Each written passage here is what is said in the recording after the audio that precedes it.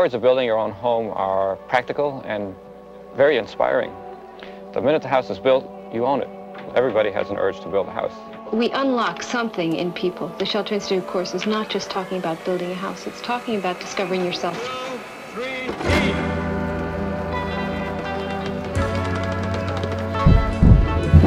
Well, welcome to the Shelter Institute. In 50 years, there's only been one beam was cut 2 inches too short, and his grave site is down in the corner. So it's the first day of the timber framing course. We've got 35 people coming here today to learn how to timber frame and cut a 24 by 24 frame this week.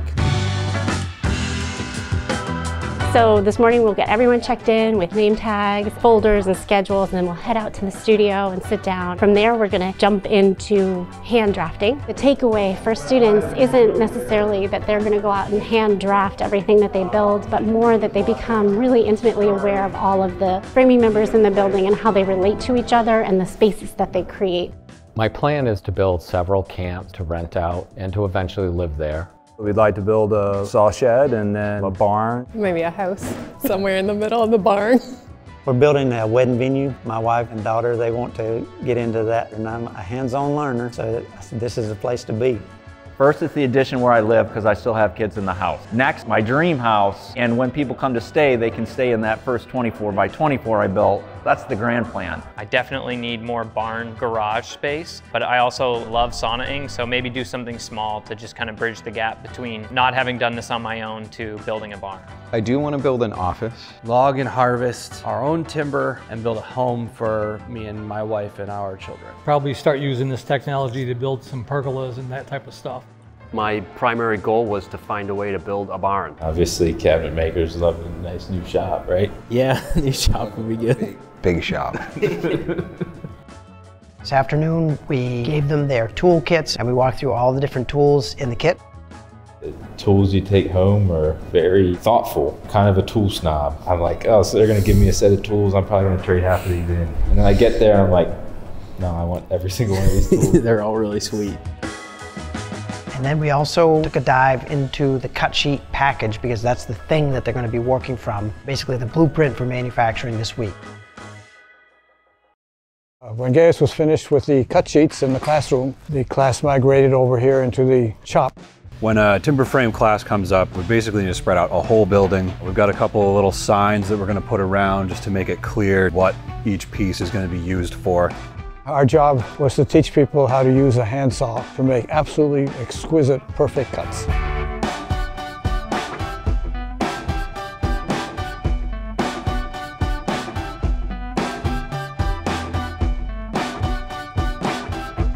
It's surprising how easily people mess up a cut, but also how easily they make it perfect by realizing what is happening, what those teeth are doing, and mostly what their body does with the saw. In about 2 hours, they cut 58 timbers, so that's 116 cuts. And at the end of the day, we're all ready to do the horse and tenoning. Beautiful. Nice looking cut. Thank you. Thanks for your help. You're welcome.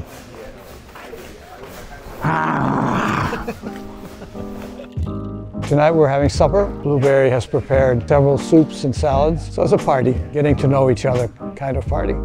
Meeting all the people in the class was so cool, like people from all over the country, being able to talk trades with them.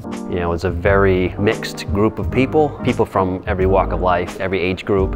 I think it's a certain type of personality that comes, and so there was immediate nice vibes to talk with everybody. And the camaraderie of meeting everybody and learning about their different projects, kind of collaborating with them and having references to utilize after the course as well. We've seen people from all different fields and all different ages, all different backgrounds. They'd like to take their lives into their hands again. They'd like to have more control over their life, so they do have something in common. We've learned so much from our students. It's been fantastic.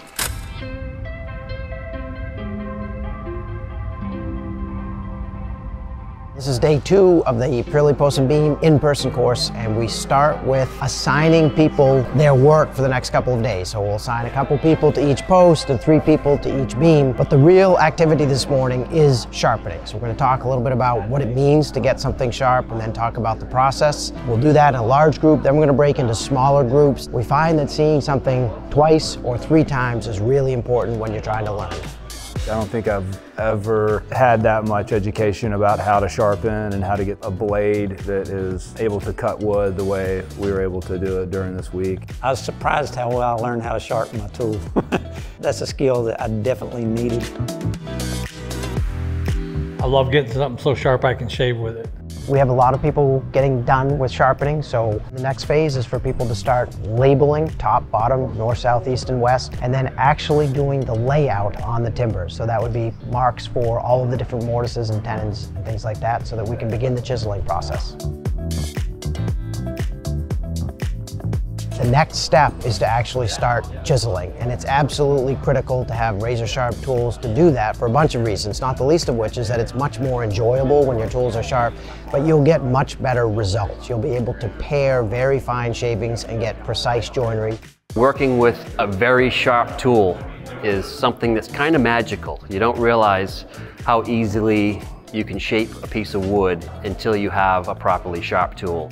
Sharpening and everything is very important, and I think that was the most surprising aspect for me. But we did spend 4 hours sharpening, so that's a really good lesson that it really does make a difference. We got all of these tools to razor sharpness, and the fact that not as many people got nicks or gouges was pretty amazing. I think everybody was really patient using those tools.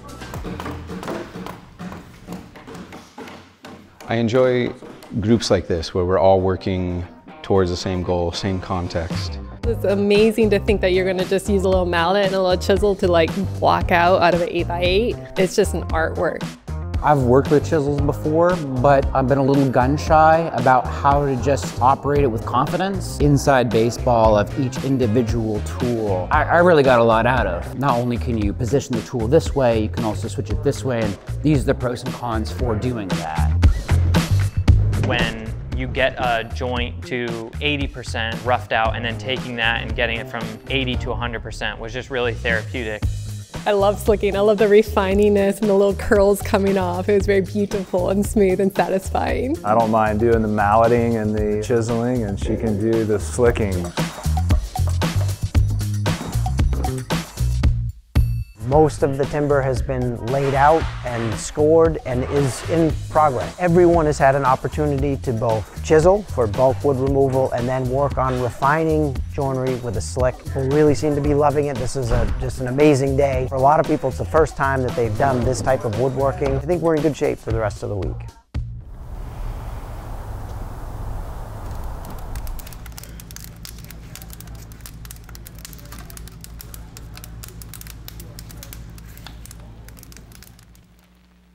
When I first taught it, I did it with my wife. It was just the 2 of us. And we had 15 students. Now we have typically 35, 40 students. But we have the entire staff, 8 people teaching. The whole week can be kind of a whirlwind. It starts out and nobody really has any idea what they're going to be doing. By this point of the week, we've seen everyone show quite a bit of improvement, high level of comfort with the tools. Things are very sharp and their joinery is very good. We try to constantly work side by side with the students so that we can be right there to answer questions. They can see what our work looks like, and we can keep the project moving forward at the appropriate speed.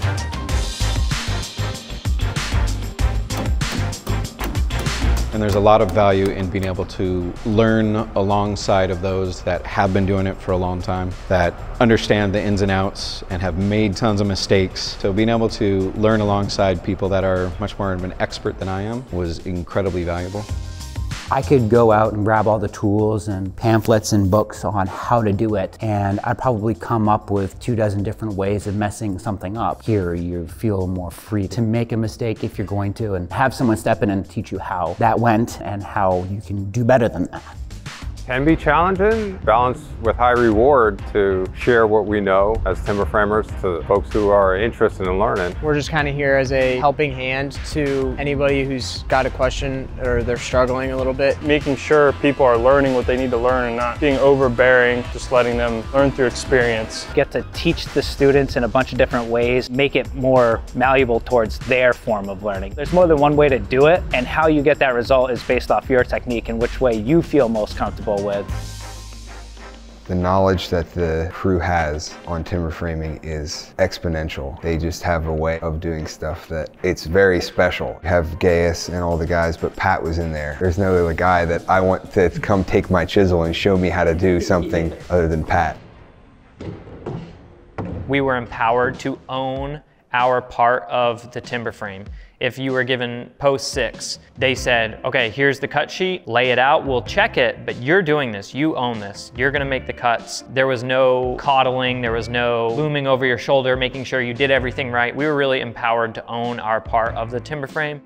Finally busting through the mortise, you know, dead center with a mallet, and it just pops through the other side. It's pretty rewarding. When we had done the pass-through mortise and we had to put a slight angle on it, and I worked it and it just came so nice, and I said, yeah, I'm one of those guys.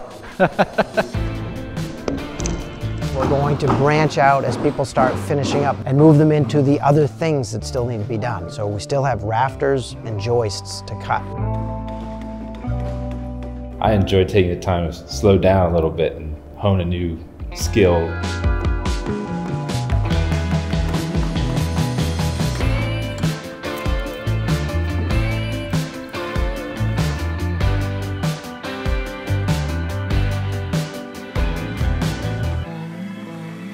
We use whatever's appropriate. We use the tools, we use the material that's appropriate. It's true. Associated with the type of thing we're doing is the idea of back to the homestead and back to the simple, old-fashioned ways. That's not what we are into. We're into finding the best, most efficient way to deal with each problem. And that changes both in terms of time and in terms of place.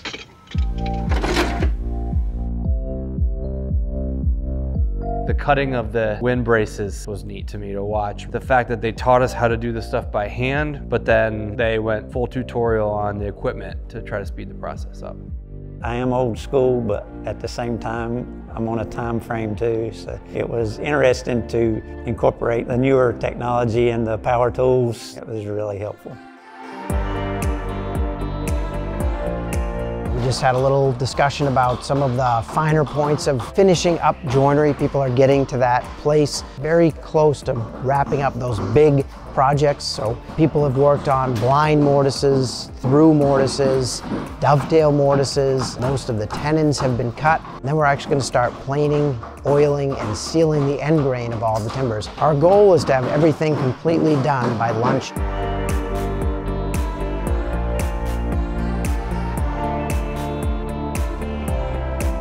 This afternoon, we're going to go back into the studio and have a crash course in engineering. The steps involved in sizing beams, how you make engineering decisions about what type of joint to use where and what the capacities of the joints are. This can be very loud when it breaks, just so you know. What we learned is so amazing, second to none, but it also made me realize there's a lot to know and to take into account. I probably got the chance to do this once, and I'd want to do it right. Take your time. Just the right amount of information without overloading. I was like a sponge, just trying to get everything I could, you know. I think everyone left with a feeling of like, wow, we could really do this.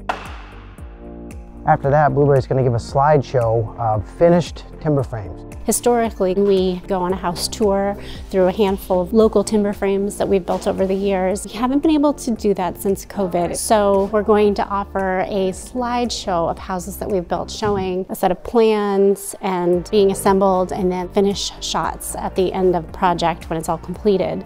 And then after the slideshow, we will still go on a tour of my barn and Gaius's barn and Pat's couple of barns also. And then we'll go over to the farm and have a nice dinner.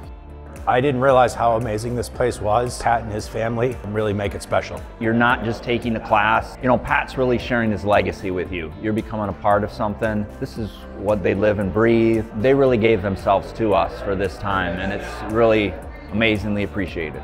And the people are just amazing. Both the people that run the Shelter Institute and the people that come here. They were so helpful. They were patient with our questions. They were encouraging, empowering. It's just such a great crew, and the whole class had a great culture.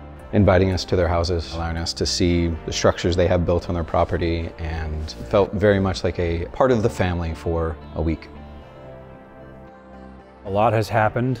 We've got a whole frame cut. We have done our best to review it and ensure that we'll be able to raise the frame tomorrow. I woke up this morning and I was packing my bags and I was teary-eyed thinking that today was the last day. The bittersweet part was knowing that it was an end and that we were going to be dispersing after that. It puts a smile on your face to see what product was that you produced during the week. Taking those beams and putting them together, it's almost like instant gratification.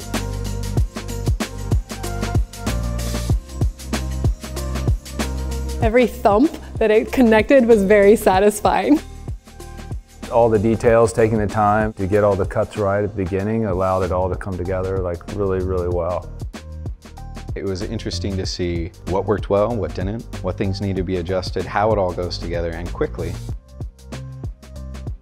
The good work that everybody did to this frame to get it to be put together easily. It was wonderful. It was a great sense of accomplishment. It's very rewarding to see all that hard work and everybody working together. It's definitely a team sport, raising a building.